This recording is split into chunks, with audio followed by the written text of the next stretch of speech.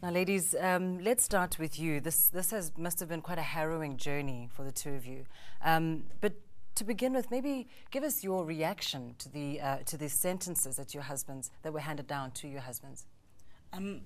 With me, I think the sentencing and the whole experience with the trial was actually a learning curve, because I then began to realize that the system was actually oppressing people who have different opinions compared to what they want. So with me, I've since come to discover that, this system actually wants to oppress and suffocate Swazis. So it's been a learning curve.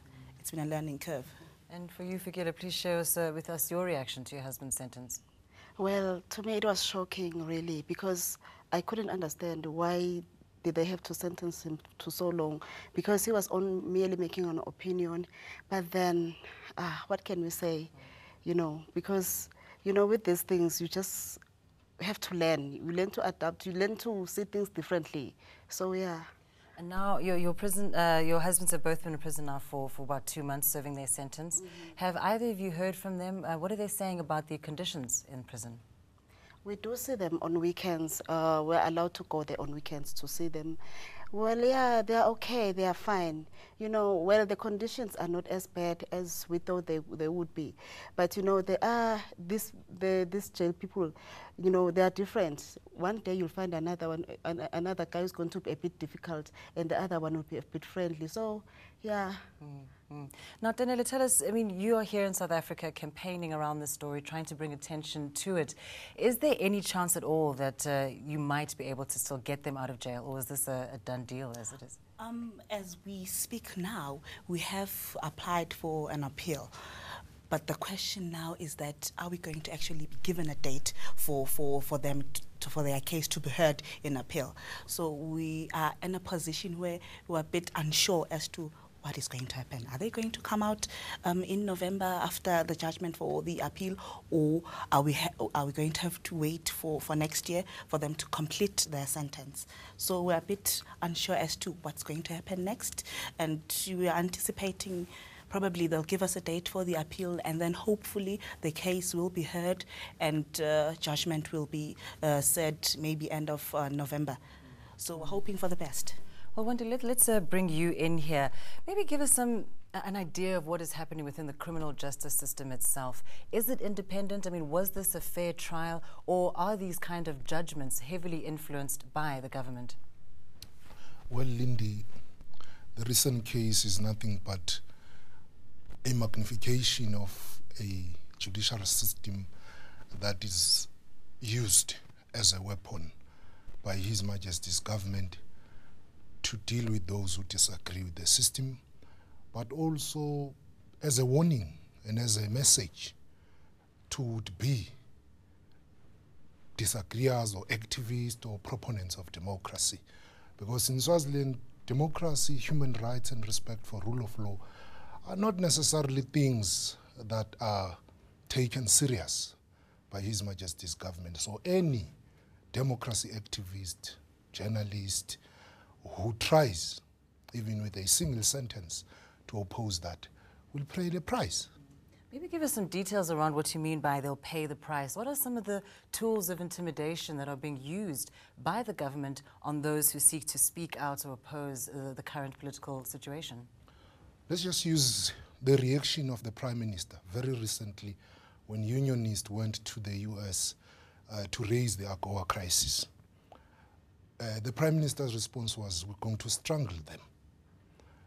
Every chief who is a footstool, who happens to harbour these people, what is he doing? Why is he wasting time? He should deal with. One, it's land. If you continue to be seen as a troublemaker, you're going to be evicted. You will going to lose scholarship if your student or your child is at the university. You're going to be denied jobs because, by the way, the Swazi economy is so small, basically is one of the biggest employer.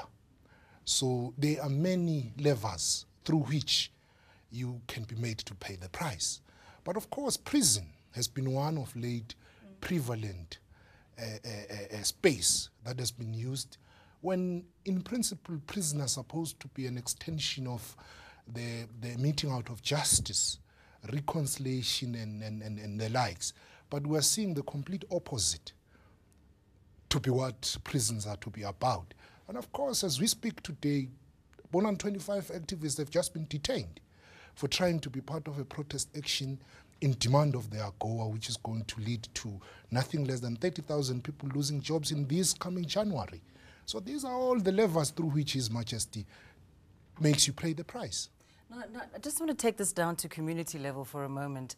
We're hearing here from Wandile how the government is acting on those activists. But what about the community? You, as the wives of those that were at the front line of this battle against the government, do you feel that you have the support of your neighbors, of people around you, or is there a sense that you're a little bit alone in this battle since the government's oppression is so strong?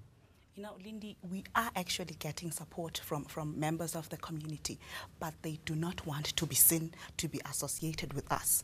And, you know, I come from Galuhlego in Bunya, where there's a chieftaincy dispute. 2 weeks ago, there were old people, aged 72, who were taken into interrogation by the police. They were strangled, they were harassed. So the community is supporting us, but they're living in fear that we are going to lose our land. You know, they're going to take us in for interrogation and we're going to be harassed. So in Swaziland, we're having a huge crisis, but seemingly people are saying Swazis are quiet, but Swazis are scared, living in fear.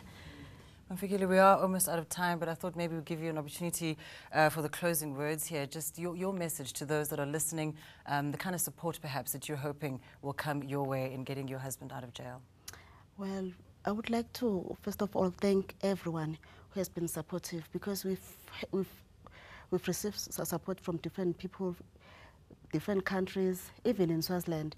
I come from a big family, the Makhubu clan. You know, they've been supportive in a major way, and you know, we've had friends all over supporting us, and I just want to say, you know, just keep praying for us, keep supporting us in every way you can, because right now we need that support. We really need it.